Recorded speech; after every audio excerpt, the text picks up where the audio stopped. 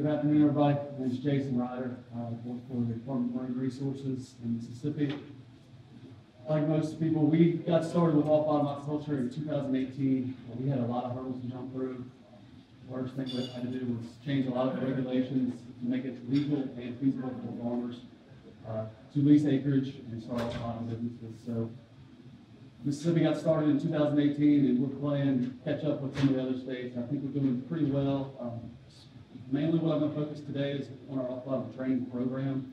It's where the bulk of our resources are being spent in Mississippi, training individuals, getting them up to speed, learning about the specifics of the site, and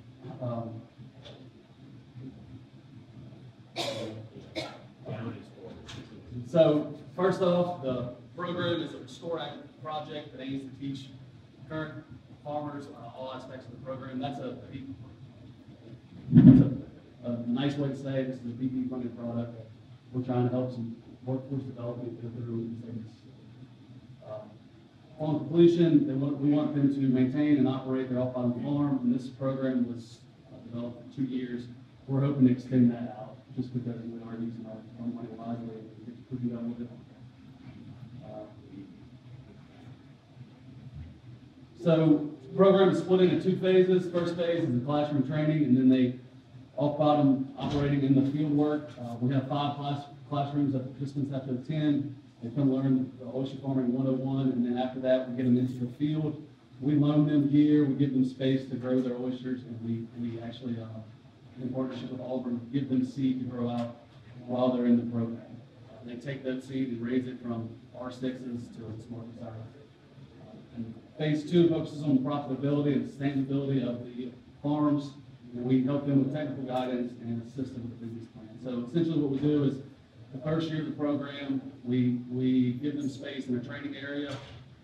And then the second year, they would be eligible, if they complete all the requirements, to lease acreage in the state of Mississippi. Mississippi right now has 1 aquaculture park, as other states are working towards. Ours is behind Deer Island. We have 50 commercial acres, if you see on the left-hand side of the map there. The pink area is available for lease. The yellow is for training. So they train in the yellow on the gear that we loan them, and they complete the program and they sublease acres inside the park.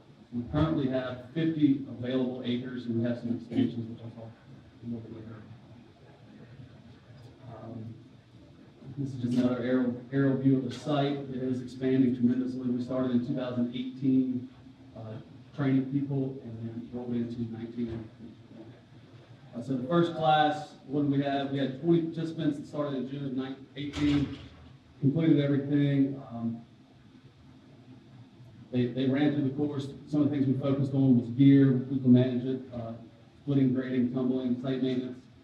And once again, after successful completion, they're eligible to lease acreage in the DMR park.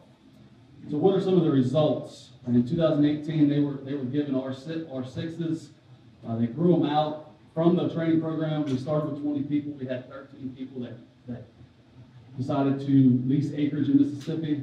Of those, the first harvest was on April 9th of 2018. And if y'all remember, 2018, in Mississippi, we had some fresh water that came in right after that. So we had people started in August that were ready to sell oysters in April and May, and then unfortunately they were closed down because of the we lost a lot of oysters in Mississippi in 2018. It's estimated on our own bottom reefs and off bottom reefs.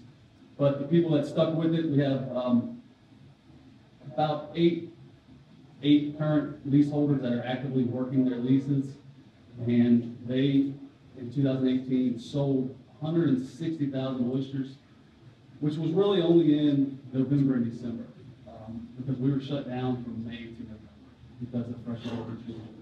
I think that's a pretty impressive thing to do, and those guys stuck with it and worked very hard, and they're seeing some of the results now that we move forward.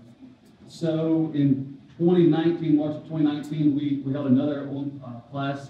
We have 21 people currently going through the same program. They are starting to get leases in the DMR Commercial Aquaculture Park.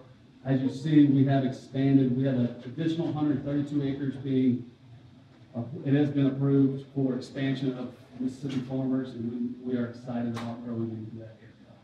Mississippi does not have any hatchery. Well, we have a state-run hatchery through the University of Mississippi. They are producing oysters and doing a great job with that. We currently do not have any nurseries, but we are expecting that in the future.